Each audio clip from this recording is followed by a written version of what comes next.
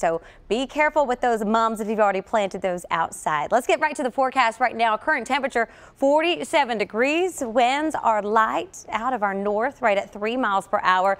Friends over in Lebanon, you're bone dry. Current temperature 47 degrees to kick off your day. And you'll notice as far as clouds are concerned, very thin activity down to our south and east, and that continues to move out. And we're going to see plenty of sunshine today, which also means sun glare. So be careful heading out right after sunrise because it will be incredibly bright. There's nothing to filter it, so sunglasses will be needed. Winds are coming in out of our north around 5 to 10 miles per hour. That's exactly where they will stay today, allowing things to be quite crisp.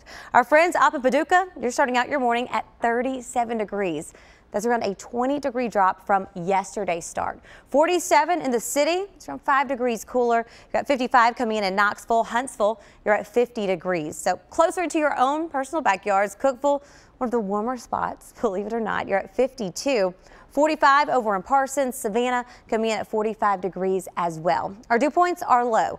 Remember, that's the moisture content in the air. And since we're not going to have a ton of moisture, temperatures are going to fluctuate quite a bit. Also, you may notice you need more lotion. Your skin's dry, and you might even need some of that chapstick. And we're going to continue to stay dry over the days to come. Our next best chance of rain, well, that's going to be thanks to what's happening in the tropics, and that's still not until this weekend. Right now, we do have a gamma, and then we also have another system. Gamma, really not going to do too much for us. Going to do a little loop-de-loo and bring some heavy rainfall down to the south. Then we've got situation 26. This is a tropical depression.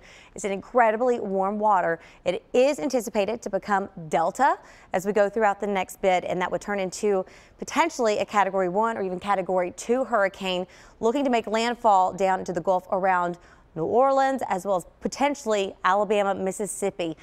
What does that mean for us? We could see some of that wraparound moisture take place. But over the next few days, high pressure stays with us. That high is also what is steering this system.